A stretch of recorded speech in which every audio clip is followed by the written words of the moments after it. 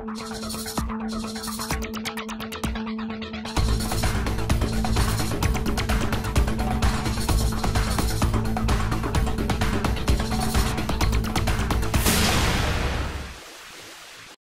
everyone, I'm Dick Beardsley. Welcome to the fishing scene. No, it's not October. It's the middle of the summertime, but you sure can't tell it by the weather out here.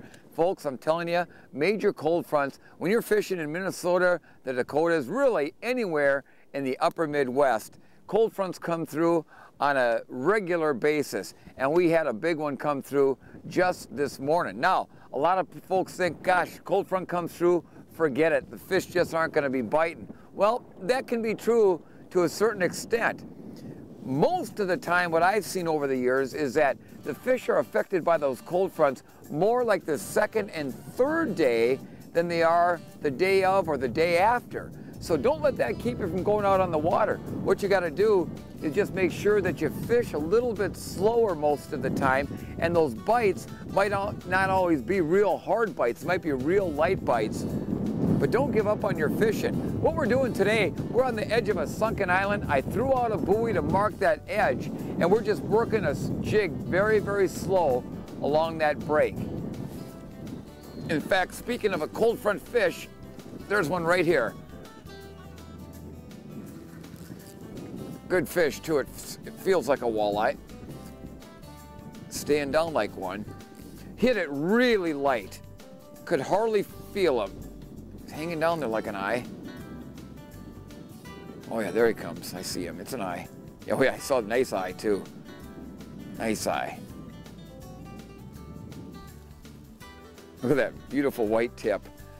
I'm gonna just reach over the side here and grab that fish. Hey folks, there's a nice cold front walleye right there, huh? Nice fish, about a 19, 20-inch walleye. Beautiful, beautiful fish. Hit that jig really, really light. We're gonna get that nice gal back in the water. Look at that nice fish. There you go, baby. There. Oh man. The technique we're using, like I said, is nothing except pretty basic stuff. And when it comes right down to fishing, with all the high gear, high electronic gear out there and the technology that's out there, I've said this before and I'll say it again, keeping it simple is sometimes the easiest way to go. What we're using today is just a small 1/4 ounce jig. It's a wide gap jig, max gap from Lindy Little Joe. And then what we're doing is we're using shiner minnows.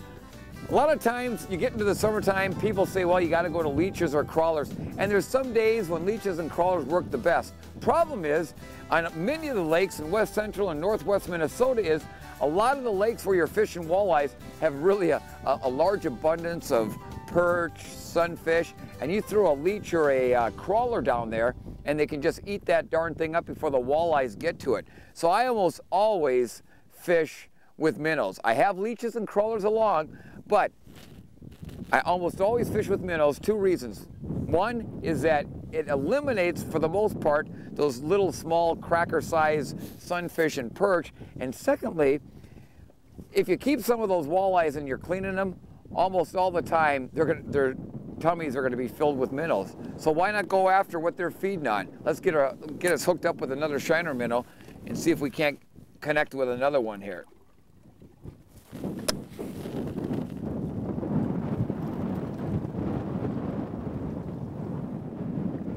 We just hook it right through the mouth, out the back of the head. And you think, well, yeah, but Dick, that's gonna kill that minnow. Well, it'll flop around and wiggle around on there for a while. But that's the nice thing about fishing with a jig, is that you're the one that's in control. You can use dead minnows. It's not gonna really matter. As long as those minnows look pretty fresh, it's not really gonna matter at all because you're doing the movement. Now, when the fish are like this, what I like to do is, they're a little bit spooky when you get cold front conditions in there. I like to kind of long line my jig in. Now, if I was fishing real deep water, I'd have to vertical jig, but we're in about 18 foot of water, and I like to long line that jig. More of the fishing scene after this. More walleye action coming up. It's time now for our fishing scene tip of the week. Cold front conditions can mean tough fishing, and 9 times out of 10, the way to success is to slow down your presentation. Look for those fish to be belly down to the bottom or up in the thickest weeds. Don't expect lots of fish, but with patience, you no doubt will boat a few. I'm letting line out here now so I can long line that jig. Now when I say long line the jig, I don't mean having 200 feet of line behind the boat, because then you're just not going to be able to feel that bite at all. Now sometimes people, when they're long line and jigging, like to go with a super line, like say Beardsley's Fire line, because of the sensitivity is so much better on it. And I will use a Fire line once in a while, but I still like going with regular monofilament. What we've got spooled on here today is Beardsley XL Trilene. It's just my favorite line, 6-pound test. Okay, I got plenty of line out there, and then we're just kind of jigging it, and then using the boat. What I'm doing here, I'm using my electric motor to go back up into the wind, so I drag that jig a little bit, let it fall back. The boat actually is dragging the jig a little bit because I'm moving with the motor, letting it fall back, and a lot of times when that jig stops, that's when that fish is going to pick it up. And long liner too, that jig is kind of plowing through the sand or the gravel or the mud down there, and it's stirring up some sediment, and that also can be an attractant. It'll at least get those fish thinking to themselves, something is a little different over there. There's a fish right there. It might be a walleye. It seems to be hanging down there a little bit.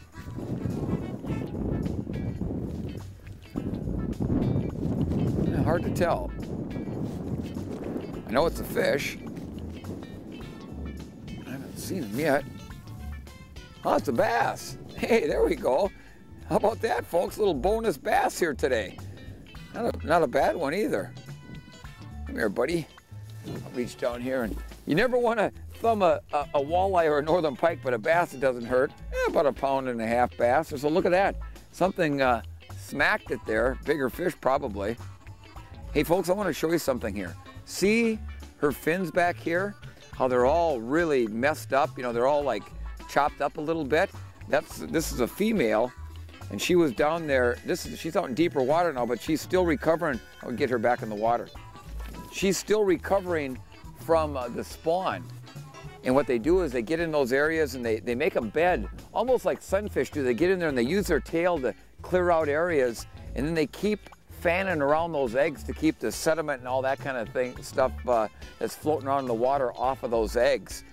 So that's why her tail is kind of chewed up like that. She's kind of in the recovery phase, probably just coming out of spawning and just starting to get back to the point where she's moved out to her deeper haunts. Now, like I said, we're fishing out here for walleyes off the sharp edge of a sunken island. But that doesn't mean it's just going to hold walleyes. These sunken islands hold multi-species of fish like walleyes, bass, northern pike.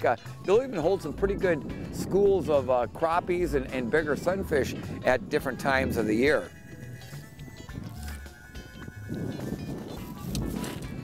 And it's so important to have that marker buoy out there, because if I didn't have that marker buoy out there on that edge, and you get out here in the middle of the lake like this, it's really hard to tell where you're at, especially if you're fighting a fish and the wind's blowing like it's blowing today. It'll blow you off a spot so quick, and it'll be really tough to get back on that particular spot.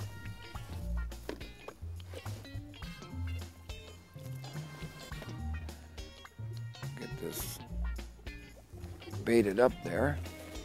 Now, long line and jigging is, it works okay when you got maybe a maximum of 3 people in the boat. But if you've got any more than 3 people in the boat, because with 3, one can go out one side, other person can go out the other, and then the third person can go straight out the front of the boat, because we're back trolling here. But if you get any more than that, you almost then have to vertical jig. Otherwise, you're going to end up getting all fouled up. So just kind of remember that when you're heading out there on the water. If you've got 3 people, you can long line. Any more than 3, you almost have to go vertical.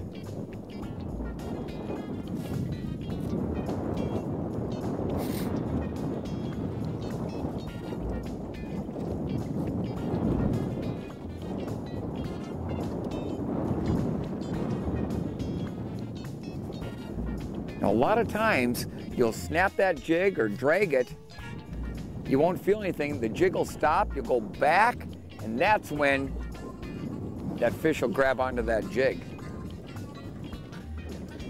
And really pay attention to your graph, your locator, your flasher. If you see bait fish, if you see any arcs down there off the bottom, you know, get ready, because a lot of times those arcs, they are fish. Not sure what kind, but they are fish. And many times I've been out on the water, seen an arc, pretty soon, 10 seconds later, as the boat passes over it, my jig gets to that way, bam.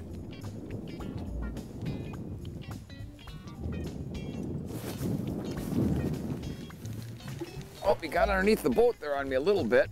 Sometimes they'll do that, folks. Yeah, it feels like an eye. He's thumping down there.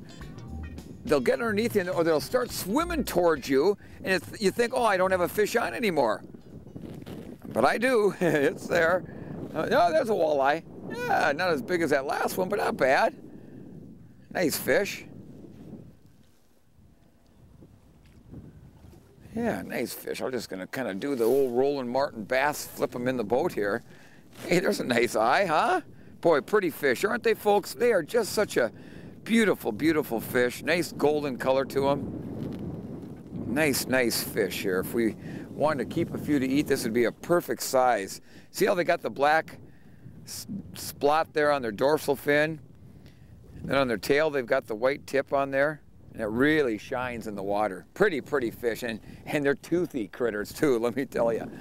Get that guy back in the water. There are more walleyes still to come. Don't go away.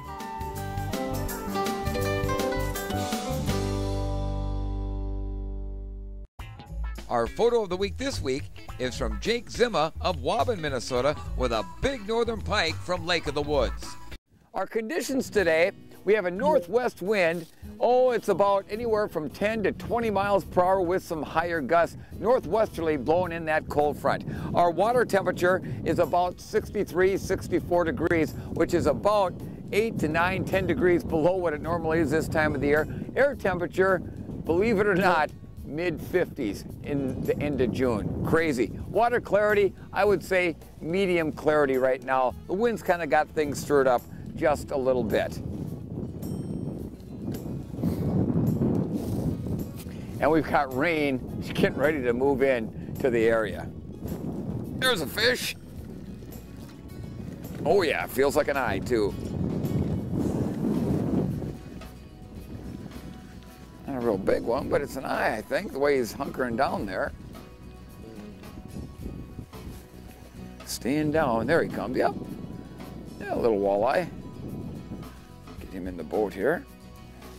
Not all that little, I mean, he's you know, fat. He's been feeding, you can see his belly's kind of poking out there. This is a perfect kind of eating fish. Let's just measure him quick there. Yeah, 15.5 inches, perfect eating size fish. We'll get him back in the water. All right. Hey folks, cold front conditions, and it's going to be raining here pretty soon.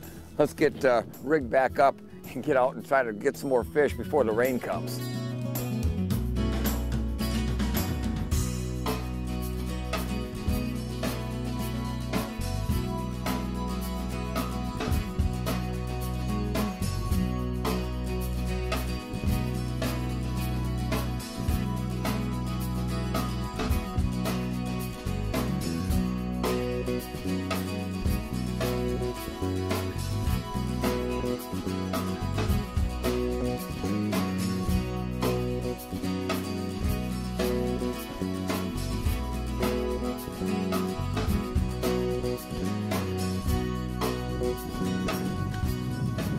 Anytime you get a cold front that comes through the area, you can always expect a couple of things. When that cold front first comes through, you're usually going to have cloudier conditions with that chance of showers, pretty much like we do today. That's why many times, as I said earlier in the show, that first day of a cold front really isn't that bad, but usually that second day or third day, if you get clear skies, calmer conditions, that's when fishing can really be a lot tougher.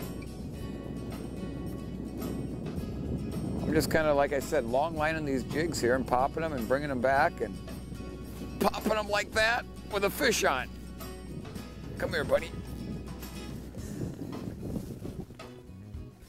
There, another walleye. You can always see in those clear water that white tail. There he comes. That's a little guy there. Sneak him up here. Boy, they're healthy fish though, folks.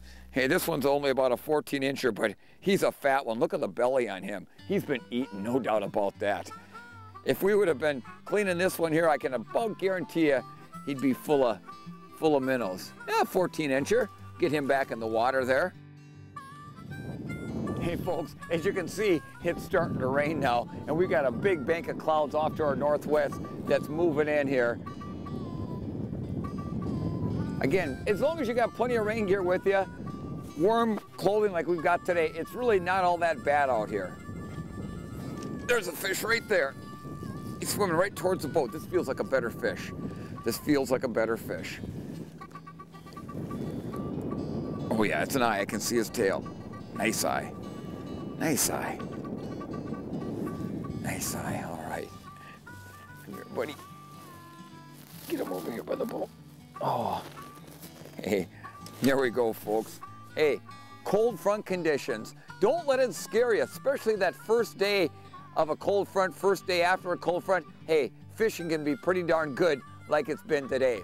Please remember to practice selective harvesting. By doing so, we'll continue to have great fishing for years to come. I'm Dick Beardsley. For my camera gal, Raina Benson, have a great day on the water.